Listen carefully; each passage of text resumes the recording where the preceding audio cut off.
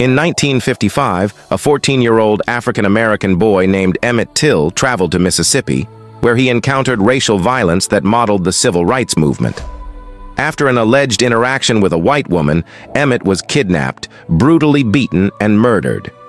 His mother's decision to hold an open casket funeral exposed the world to the horrors of racial violence. The death of Emmitt catalyzed the civil rights movement. The images of his disfigured body sparked outrage, leading to increased demands for racial equality.